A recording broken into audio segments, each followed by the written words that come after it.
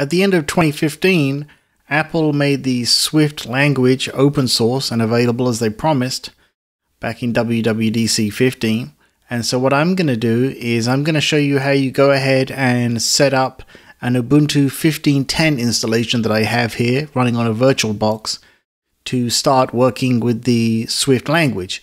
So the first thing we're going to do is we're going to pull up the swift.org website over here, and we're going to go to the download page.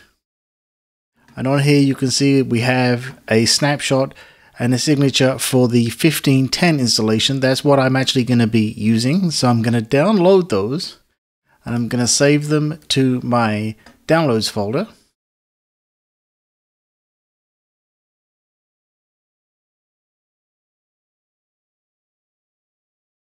I'm going to save the signature file here as well so we can test the validity. And then once that is finished downloading, as you can see over here, I'm now going to go to my terminal and I'm going to change to my downloads folder and just verify that I have those two files. So I've got the signature file and the source file here. Okay, so the next thing we need to do is start following the instructions. So I'm going to click here to skip on down to the Linux installations. Just going to scroll past here. We already have the files we need. And let's just follow some of these instructions and see what happens. So the first thing we're going to do is install the dependencies. So sudo apt-get install, and then just put in the file names that you need.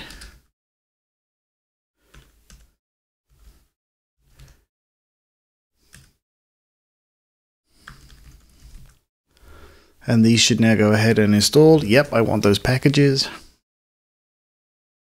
Just some prerequisite development packages here needed. This could take a while depending on your internet connection. Obviously, if you already have these libraries installed, you can go ahead and skip this part. This is a fresh install of Ubuntu that I'm working with. And this will be the first time that I'll be installing the Swift language, so I will need to import the PGP keys. If you've actually already done the Swift setup before, there's no need to import the PGP keys again, but since this is a fresh install, I will be going ahead and doing that. And just to save time, I'm just going to copy and paste that instruction. So I'm just going to select this here and copy it. Make sure we get the whole thing. Just wait for this to finish over here in the terminal. Okay, so that's finished. I'm going to go ahead and paste in the code that I need here. Let's just clean this up a little bit. Okay, so we've got those. The alternative, of course, you could do the wget here, but I'm going to skip that step since I did the previous one.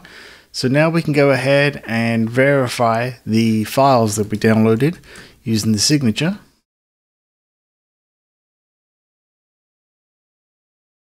So just to be sure, I'm going to select this line here, copy this, go back over to the terminal, make sure we've got those.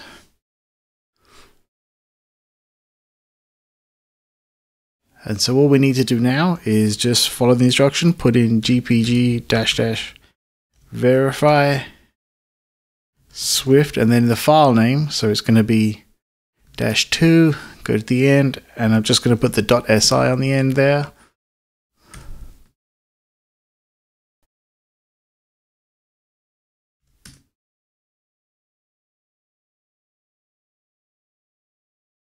Alright, so it took me a couple of attempts, but there you go. So I verified the key there and everything's okay.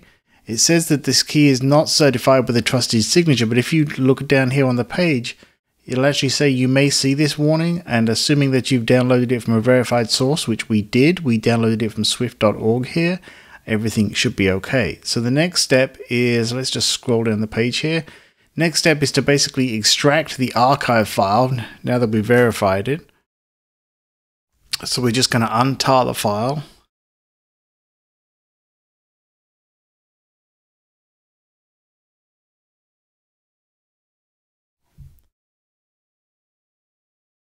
It's going to take a few seconds. And now when we look, you'll see that we actually have a Swift folder. And if you go inside there, as it says, you can see there is a user folder in there. And what I'm going to do for the sake of this example, you should really put these files wherever you want. And in fact, I even recommend here, you can add the Swift toolchain and the path, which you should be familiar with, hopefully. But I'm going to leave these files here for now, since this is just a demonstration version. So what I'm going to do is I'm actually going to change into the user folder. And in there, you'll see there's a bin folder. And if we list those contents, we actually can run Swift from here. So what we could actually do, if we wanted to run the REPL, I could just type /Swift. And here we are. So we've got a running version of the 2.2 development version of Swift, and we have the REPL running. So just to prove it, I could say let a equal 5. And so there you go, a is an integer of 5. So there's some Swift for you. So that's a very basic way to get up and running. You really should add the path if you're going to be using this properly. Like I say, I didn't bother with this just because it's an example. Arguably, you may want to come up with some folder structures that'll work for you, because I'm sure this is going to be updated often. Or you could even, of course, go and get the repo and do it that way via Git. But this is a very straightforward way to get up and running with working with Swift on Ubuntu 15.10.